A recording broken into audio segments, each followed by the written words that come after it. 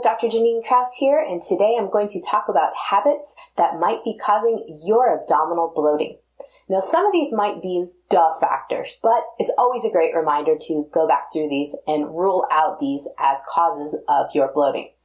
First and foremost, a lot of us eat too fast. Maybe we have 2 minutes, 5 minutes, 10 minutes on our way from one appointment to the other to eat. Guess what? We should be taking our time to eat. Why? Because if you inhale that Jimmy John's, guess what goes with that? A bunch of air and big particles of food. So, for every bite that you take, every single bite that you take, you need to chew at least 25 times. Meals should take about a half hour. Now I know what you're thinking. I only have a 15-minute lunch. Or a half hour, holy cow, what would I do with that? Well, trust me, you will feel a heck of a lot better, and you're going to be quite nice to your digestive system if you are chewing more to help it out. Now, the other big thing that we often tend to do is that we drink too much liquids with a meal. So what that does is dilute all of our digestive enzymes. Now, on top of that, in the US here, we might also have a big old glass of ice water, which is digestive suicide per se. Why? Because that ice, just like if you put ice on your skin, it numbs your whole stomach. And so it's not going to be very effective at breaking down food. So later on, you might feel like you have a gut bomb, or you might end up with a little burping. You might end up with even more bloating. You might end up with some other issues like diarrhea. Another issue that you can have is you might be talking while you're eating. Let's face it, most of us don't like to eat alone, and so sometimes we have a friend or we're on the cell phone. Anytime you're talking and eating, you're sucking in air. Guess where that air goes? Goes in and it's got to come out some way. It's going to cause bloat, or it's going to come out the other way or this way. So then you won't be too fun at a party at that case. Now the next thing is smoking or vaping in that case. You're sucking in air. That air has to go somewhere.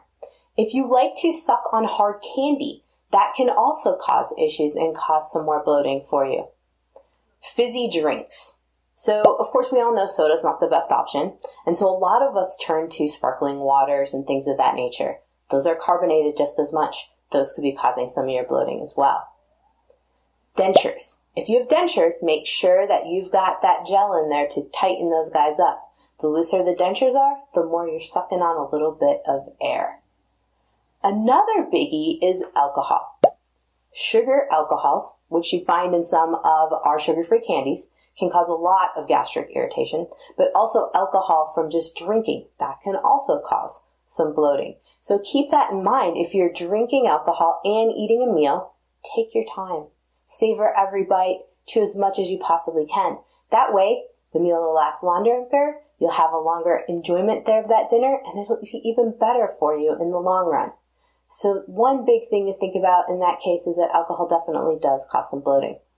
Now, the last thing is, of course, the duh factor. Beans, cabbage, cauliflower, broccoli, all that farty food.